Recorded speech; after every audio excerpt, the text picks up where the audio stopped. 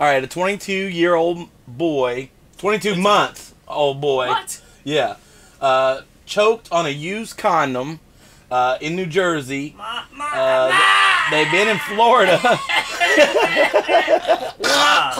They've been in Florida, stayed overnight in the Burlington County Hotel.